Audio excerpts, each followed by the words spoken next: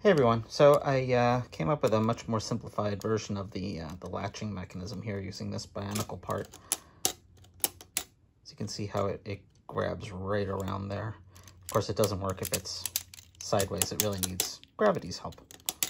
And then I simplified the connection here too, so that's a little bit more simplified.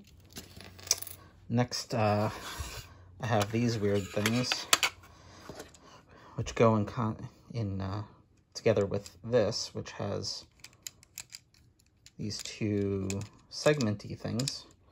So when you put this down on here like that, see that's 0, 1. That's 0, 1.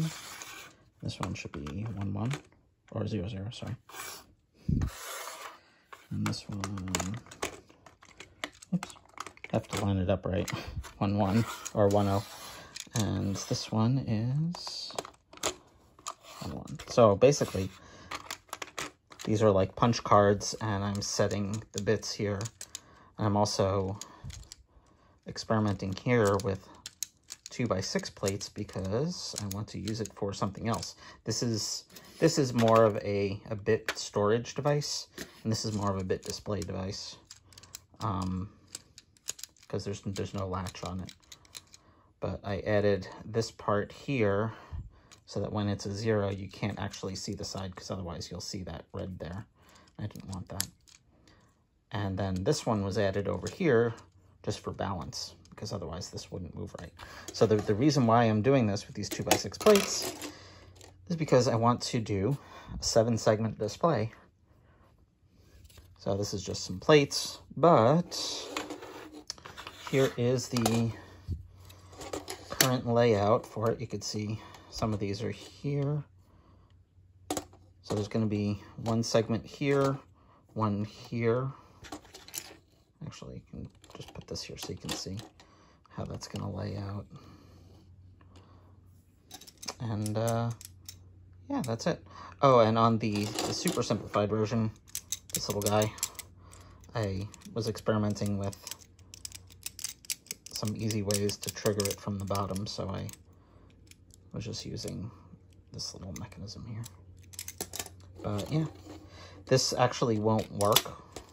I mean, it'll work for testing because I can easily set these either way. But the problem is that there isn't enough space over here. If you look, see, it's going to need to be raised up. Whoa! It's going to need to be raised up a little for the space for this motion, because I'm basically going to be putting these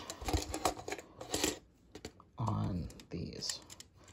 This one actually almost has enough space because there's kind of space over here. I need to rework this all though, but there's no space over here for it.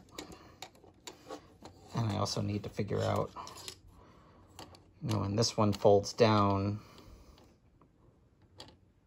how is that going to interfere with that? So I might have a problem there, but I wanted to try to work this all out. And I'm using these weird lift arms on the bottom just because I wanted to have all of these holes, because that's how it's going to register the number, because there's 7 segments and there's 2 pins for each, so that's 14 pins. So I need to have enough space for 14 pins, and this is 5, 10, 15. Yeah, so this is quite enough. But I made it this wide because otherwise I couldn't secure it easily on this bottom plate. Because you know, if this one's removed and this one's removed, so say I only had this, it gets a little wiggly, but you know, I've got the pieces, so just do that, and now it's nice and secure in there. So yeah, 7-segment display is on its way. Have a good one.